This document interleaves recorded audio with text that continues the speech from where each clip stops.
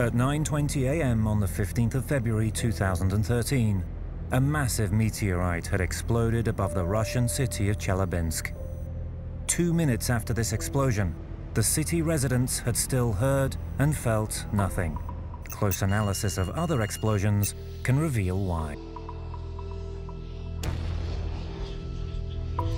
What we're going to see in this footage is a large explosion filmed at a test range in the United States. There it goes. We've seen the explosion, the camera pulls back, and then the pressure wave hits.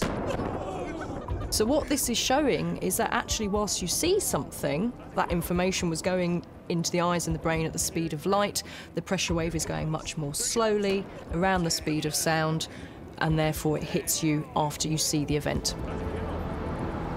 In Czelabińsk, the shockwave from the airburst was hurtling towards the city at 760 miles per hour, the speed of sound. In its path was sales manager Rinal Siganatulin. I was making my tea when my colleagues ran to me saying they saw a very bright, unusual flash. I didn't take it seriously at first. Not far away at the South Ural State University was student Nikita Kirchikov. After the flash, I ran outside. I decided to film everything. The trail went from one side to another.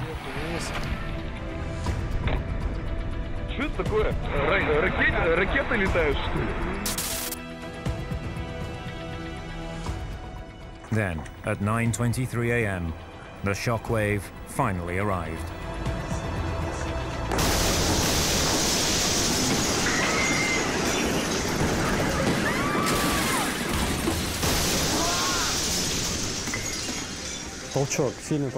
It felt like a push.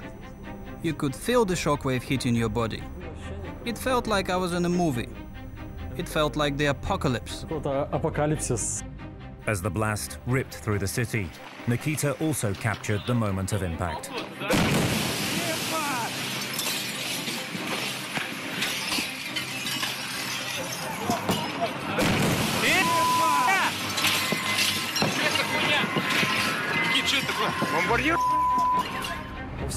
Everyone was in the state of panic. There was complete chaos in the streets.